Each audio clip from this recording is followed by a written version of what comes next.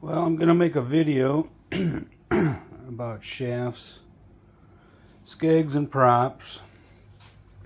I'm basically on a learning curve for my Vanguard. I've got a Vanguard 35 and a Vanguard 37 Turbo, and I've been trying to figure out how to get the right size prop for my 37 Turbo, and so far they're all too small. So here's what I got. I originally got a 35 Vanguard, and I got the standard SPS shaft, which is like a B110, which is 110 inches long. And then when I got the Turbo, which is kind of unique, Swamp Runner sent me a racing shaft, which is, I guess their nomenclature would be B110X. So I guess the X is the racing shaft, and the taper and the skeg. Well, this is a really nice shaft, the racing shaft. So you can see the standard shaft has kind of a scrawny little skeg on it, and the racing shaft has a nice beefy thick skeg on it, which helps control it a lot better. I wish all the skegs were like that one. Also, the taper is different. This is a shorter taper than that one. This one, of course, has got your standard key in there. This one has no key. It's just a taper. There's no key in there. And this, from here to here, is probably about 4 inches. And the total length on this is probably about 5.5. But the thing I really like about these racing shafts is the skeg. It sweeps, you can see it kind of sweeps back past the nut, so it goes way past the prop, and this one doesn't. So this one takes, basically, with my 35 Vanguard, it does best with an 11-inch standard prop, which is this. It's got nice diameter on it, but it's just, there's nothing to it. It's just really skinny. The bore on it's probably, looks like 2.5 inches. There's no rake to it. It's good for going slow, but once you get going fast, it wants to pop out because nothing really holds it. Nothing really holds it in the water. As it cuts through the water, it just wants to pop out. So these are the racing props, and you can see there's a lot more meat to them as far as the hub goes on them. Just look at the difference in the length of the hubs. So the standard is 10, this is 11, this does the best. I get about 27 miles an hour with just my standard 35 Vanguard. 11 inches diameter, 9 pitch, 12 rake. This is like a teeny tiny little 444 prop, racing prop. That's 8 3/8. It's got 11 pitch and a 25 rake, which is basically the Valentine shape, the heart shape, the tulip shape. It helps hold it in the water. So I use that prop. It's too small. I use that prop. It's too small. I use that prop. That's the biggest of the series. I call it like a triple number series. 9-inch diameter, 10 pitch, 22 rake. Still too small. I hit the rev limiter. So this is a 444, this is a 555, and this is a 777. At least that's the name of the prop. And you can see, I'll kind of put it on. Let's see how it looks here. Set it on. Got a little bit of threads left for the nut to go on there. It's got a nice Nice rake to it. I'll put on the standard prop and kind of let you look at the difference between the two of them. So again, you can see this skeg sweeps past the prop. It's very stable. This skeg does not. If it swept past it, you really wouldn't be able to go in very deep water. But it clears the skeg. Obviously, this kind of prop would just smash into that skeg. You can also see how this is so much more narrow than this big, thick, wide, beefy one. It doesn't go all the way to the end of the shaft, and this one does, and this one sweeps under. I really like these. I mean, if they had these on a standard shaft, it'd be so much easier to control. So where was I? So this is the biggest prop of the triple number series, I guess you'd call it. Again, 9 inches, 10 pitch, 22 rake on it. And I hit the rev limiter all the time. I can get just about to full throttle and I'll hit the rev limiter, which on the Vanguard series, the Marine series, would be 4,750 RPMs. But the guy that put the turbo on mine, he tuned it a little bit higher, so it goes 4,850 RPMs, and then you can hear the rev limiter hit. So with the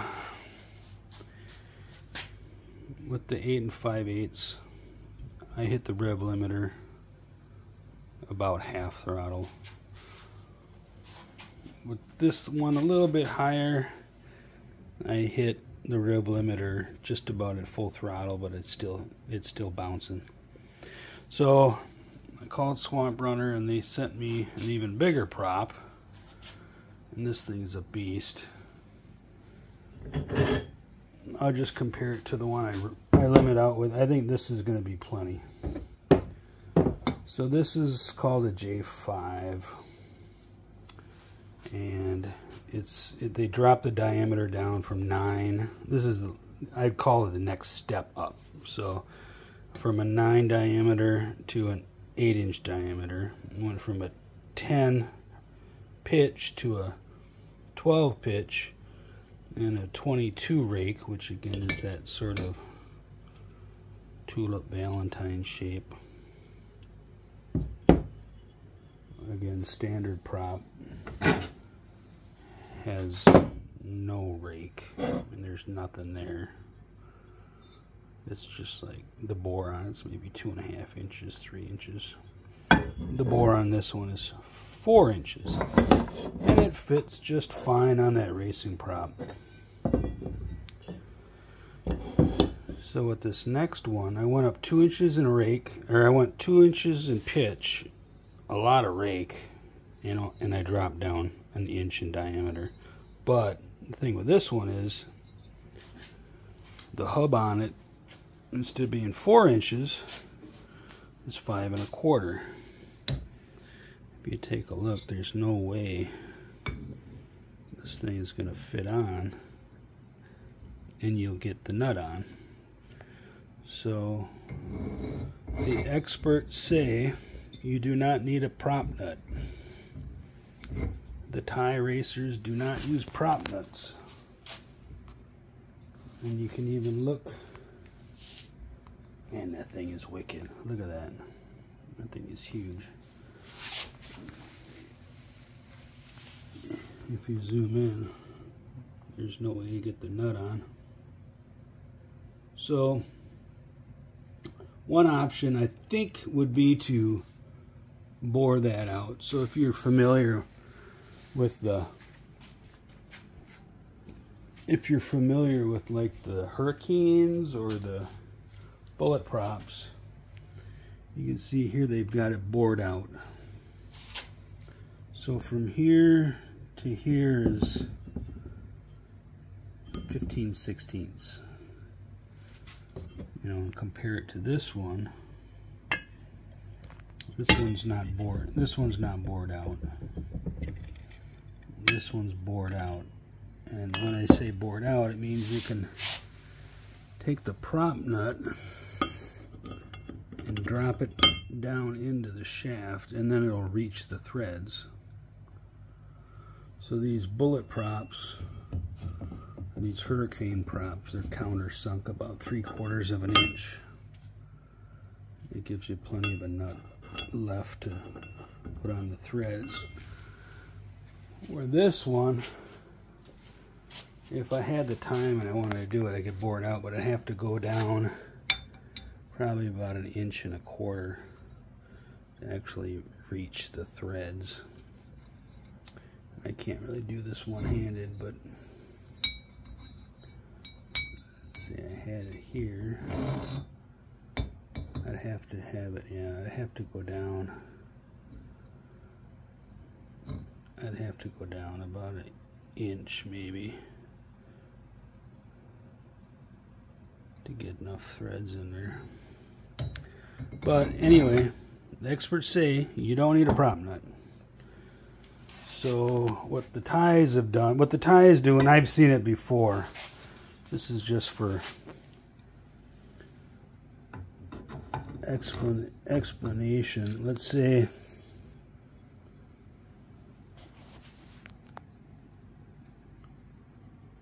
you wanted to get the, I guess I could do it, let's see, how would I do it? Take off this one, put this less aggressive one on here. So if you wanted to put it on without the prop nut, you got to do this with the shaft off the motor. So what you'd do is you'd put it up against a wall or a side of a building, and you'd put a, like a block of wood or something there to protect the coupler. And then you come back here, and I guess what the ties do, I've never seen this, but I was told that they take an old prop or just a regular prop, stick it over the threads, and they just take a hammer and hit right there on that prop, and it would push it up on the taper. I've also seen them on YouTube take like a pipe that'll fit over the threads, and again they put it that end up against the wall, not on the motor, because you probably ruin your seals and bearings. And again, you just take a hammer and hit it there, and that would force it on, and that's enough to keep the prop on. You don't need a nut. And then the ties will take a piece of propane hose from like, your regular 25-50 pound propane tanks, and they just stick it over there to protect the threads. It doesn't hold a prop on. Nothing needs to hold a prop on. When it spins, it's going to push up and hold on itself. So I'm going to take this out tomorrow, put this 5 1/4 inch barrel on there, and I think I'm just going to take a block of wood, because I don't want to put this on there because it'll mess it up. And it's just a little bit too narrow to hit with a mallet. So I think I'll just take a block of wood and smash it with the mallet and see how she works. This is the next one. Getting excited. Hopefully this J5 prop will be able to push my, it's a 20-foot, 48-inch wide flat bottom john. Not the best boat, but I'm going to take it out tomorrow morning, get this thing pounded on there, and see how it works. So to summarize, these racing props versus a standard, or these racing shafts versus a standard shaft. This taper is not as long. This taper is longer. There's no keyway on this one. This one has a keyway, but it really isn't necessary. This is only 4 inches. It takes a low pitch prop or a low rake prop like this, no problem. That'll fit on there just fine. This, of course, would never fit on there.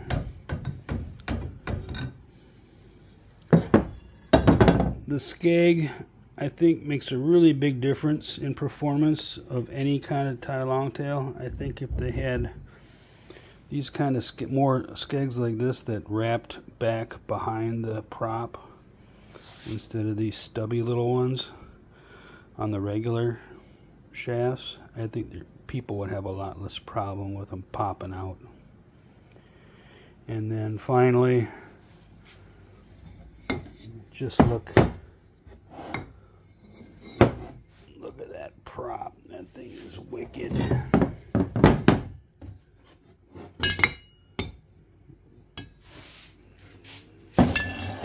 Just the taper, the rake on this thing compared to your standard. The rake on that one compared to the rake on this one.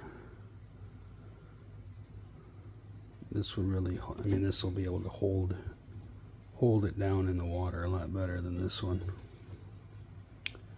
And that's about it. I guess I'll send you a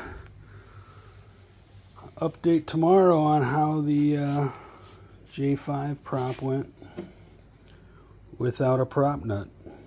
I'm sure it's not going to fall off. Later.